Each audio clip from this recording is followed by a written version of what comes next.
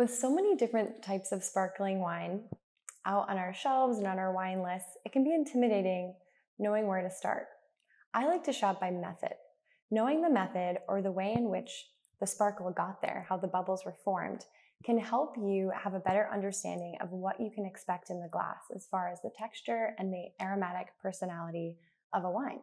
In this video, we are going to discuss 3 common methods that you will find at Dedalus: the traditional method, the Charmat method, which is also referred to as the tank method, and Ancestral method, which is also called pet nap. Okay, the traditional method. Now, the traditional method is most famous in Champagne, where it is called Méthode Champenoise. Now, to make a traditional method sparkling wine, the wine needs to go through 2 fermentations. So the first fermentation is a simple alcoholic fermentation, and we're left with base wine. Then the winemaker will move the base wine into a bottle, very much like this. And they will add what is called liqueur de tirage. So they will add a little bit of yeast, a little bit of sugar, and then they cap it. They'll cap it with either a crown cap or a cork. And as we know with basic fermentation, as soon as the yeast and the sugar find each other, a second fermentation happens. And this will happen in these really beautiful cellars. And the wine will rest there from anywhere from several months to several years. And in that time period, what is actually happening is usually within the first couple of weeks, you have that secondary alcoholic fermentation is completing.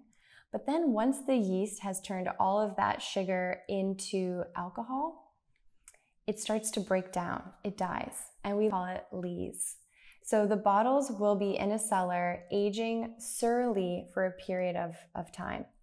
And in that time, as that lees is breaking down, which is called autolysis, you are developing a really frothy texture like cappuccino foam, and you are gaining aromas like bread dough, croissant, cake batter. It's kind of what makes champagne smell a bit like a bakery. Once the winemaker has decided it has spent enough time on lees aging in this way, whether matching their house style or matching requirements for their specific appellation, the bottle will come upstairs. Now, the yeast has been resting in the bottle. So if we've been resting like this in the cellar for some time, the lees has been resting here at the bottom of the bottle. Well, as you know, when you buy sparkling wine, most of the time the lees is still not in there, so they have to get it out. And they do it through a process of disgorgement. Now, this can be a process that will take several weeks to months. So what they'll do in the most traditional sense is they will put the bottle, keep it on its side, and put it in a rack with holes, resting the neck in like so. And then every so often they'll do a quarter turn. And as they're turning the bottle is starting to go from a horizontal to a vertical position. And over this time, all of that lees that was once resting will now come into the neck of the bottle. Great. So we've got a concentration of yeast right here, but we still have to get it out. So what a winemaker will do is they will submerge the neck of a bottle in a solution that is very cold, essentially to freeze the yeast within the neck. And then they do the actual disgorgement, where a very, very skilled person will hold the bottle like so and release whatever the cap was, whether it was that crown cap or the cork, and shooting out will come the block of lees. So during that time as it was resting, it has obtained probably 6 to 7 atmospheres of pressure. That's like the pressure in an 18-wheeler tire. That's a lot of energy in the bottle. So this lees comes shooting out. They cap it with their finger and they bring it up. Now, the next part with traditional method wines that comes next is what's called the liqueur d'expédition. So this means that they are going to top the wine off with a little bit of wine that has been lost, and also maybe add a little bit of sugar, which was referred to as the dosage.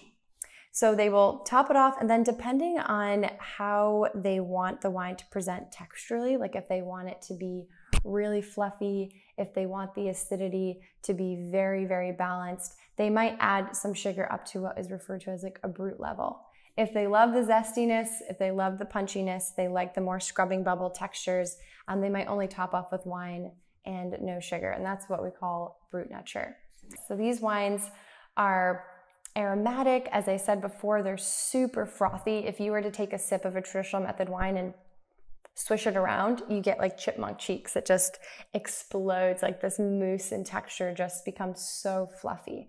And because of that extended lees aging and that additional pressure in the bottle, your bubbles will actually last longer than some other methods. So you will have a very fine bubble, which is referred to as a bead, that will continuously be rising to the surface of your glass, but will stay lively. So I'm not afraid to put a traditional method sparkling wine in a white wine glass like this. I actually do not prefer a flute because I want to be able to enjoy all of those amazing aromas and complexities that have evolved all the time through that cellar aging, and is creating a really complex, decadent wine. So don't be afraid, swirl your traditional methods and enjoy the beautiful bouquet.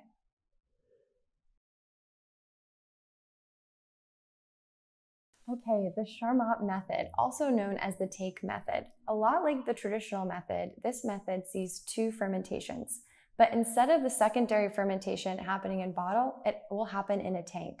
So the winemaker will produce a base wine and put it into a tank, add a little bit more yeast and sugar to excite that secondary fermentation.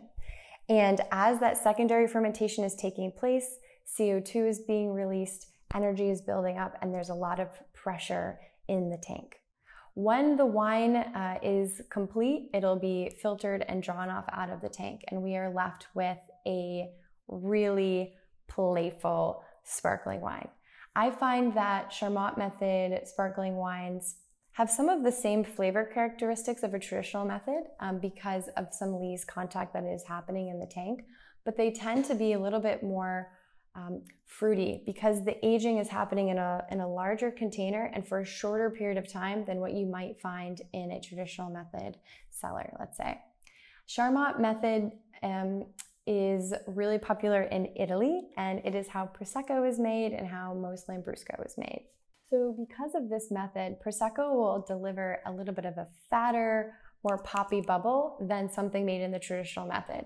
So when it comes to glassware, if you do love your flutes, I would think that something from the Charmat Method would actually be a little bit more playful and a little bit more fun in a flute, simply because these wines can be a little bit more aromatic. You can really get some of the fruit character from the grapes that are used to make this wine. So having it in a tall flute will allow those kind of strong aromatics to come up to your nose, and it's playful and poppy and fun. In the beloved Méthode Ancestrale, or the Ancestral Method, Pet Nat, Pétillant Naturel. Pet Nats are so popular and are really fun. And they are unique in this lineup because they only feature 1 fermentation.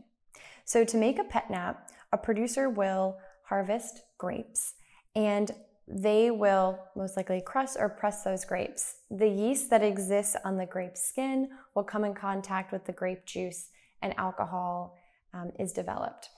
Now, what most winemakers will do to make a Pet Nat is they might start that fermentation in another vessel, like a tank, and then they will cool that fermentation down before it's completed, so the yeast gets cold and a little sleepy and stops turning the sugar into alcohol. And what they'll do is they'll move that stalled fermentation into a bottle, cap it, and then let the fermentation complete in bottle. So you're getting all of the energy from that initial and really only primary fermentation. Pet Nats are so fun. They have a really fat bubble. It's almost like pop rocks in your mouth, like really playful. However, because the pressure in a Pet Nat bottle is only maybe 2 to 4 atmospheres of pressure, you are left with bubbles that can feel lively at first, but will dissipate in the glass. So if you leave your glass out with Pet Nat, it will fall flat significantly faster than like a traditional method sparkling wine. So I tend to like to drink my Pet Nats really cold. Pet Nats are made all over the world. Certainly recently we've been really excited to represent them from the US as well as Europe. And Pet Nats can really have a range of style. Sometimes with a Pet Nat, it can be almost cider-like and a little funky. Others might feel a little bit more fresh and floral and fruity. So it really comes down to knowing your producer. The other thing you might notice in pet nat would be the lees. The lees might still be in the bottle. So remember, with the traditional method and even with the Charmat method, the lees is left behind and we are presented with a wine that has been filtered essentially. But when it comes to a pet nat, you can still have some of that lees and some sediment in the bottle, and that is completely natural. And that is partially because that fermentation is finishing in the bottle. The yeast is still alive when it gets into the bottle. It's still going through fermentation. Once the fermentation is complete in bottle, it will fall to the bottom of the bottle. So this is when you can see some really, really interesting sediment at the bottle. And there's a bit of a debate with producers as to whether or not you should pour the wine gently off of the lees so that the shoulder of the bottle will actually cap it, while others encourage you to gently shake the bottle back and forth and enjoy it all together.